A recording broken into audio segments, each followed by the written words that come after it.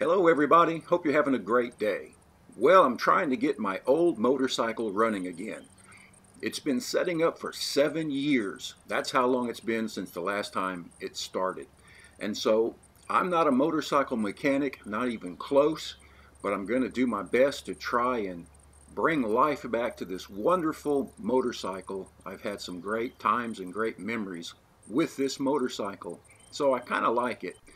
I've changed the fuel lines and I decided that I needed to put in a new petcock as well. And that's this part right here. It's kind of like the faucet of the gas tank. It allows the gas to go from the tank to the engine. And so it's 30 years old.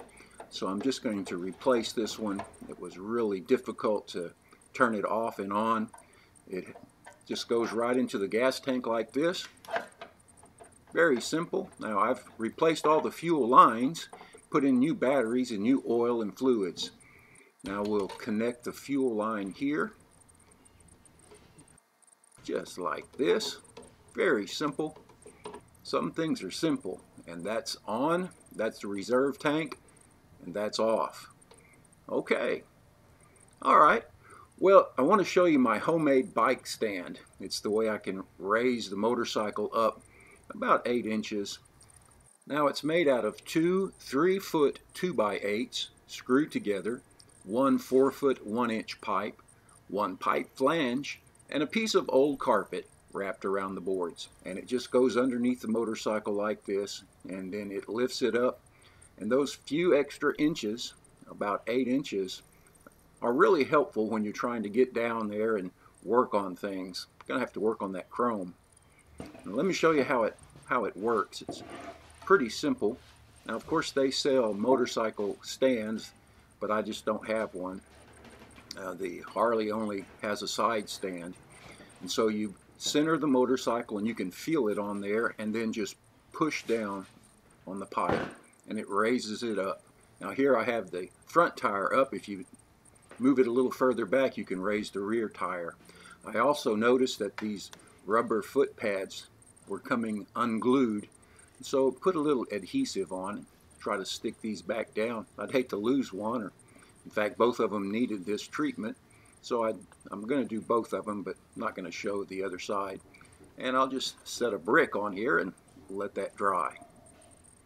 Then the next thing is to put gas in the gas tank. It's been 7 years since there's been any gas in this gas tank. So this is kind of a big moment. I've got a gallon of premium. Get that in. Well, I sure hope this will start. It's been a long time. Now we'll turn the fuel on, pull the choke, and let me come around and we'll turn the ignition on, get the power on. There we go, everything lights up. Let's give it a start. Oh no! What a disappointment. Nothing. All right, let's turn it off. Well, I was afraid that the motor might be seized up, so I pulled the plugs out and sprayed some WD-40 in each of the cylinders and let it set for a couple of hours. Then I got on the motorcycle, put it in first gear, and gently rocked it back and forth until I could feel those cylinders break free. And so I did that, put everything back together again, and now we're going to give it another try, and hopefully this time it'll start for the first time. Here we go.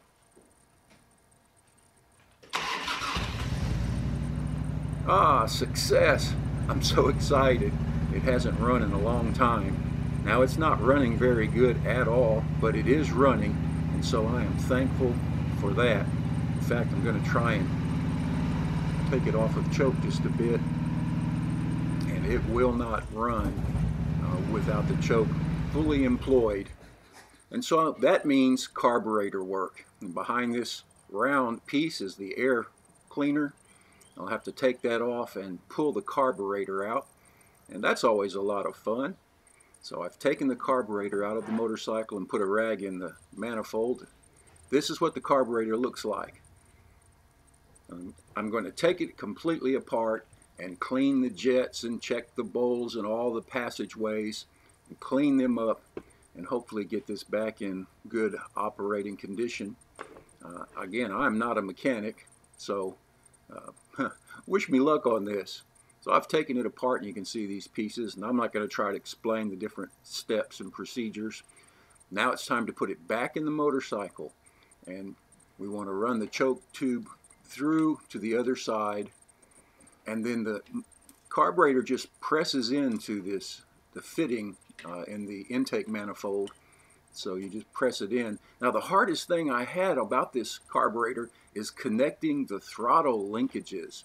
There's one particular throttle that uses two E-clips that are just a monster to reconnect.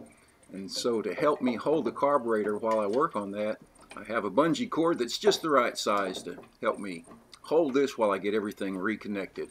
All right, now for the moment of truth. Will it start? Outstanding. That's what I was looking for. Running just fine, just purring like a kitten. I'm so excited. Now I can go for a ride. But where will I go for my first ride? Well, we'll figure that out. Hey, thanks for watching. Take care. We'll see you next time. Bye now.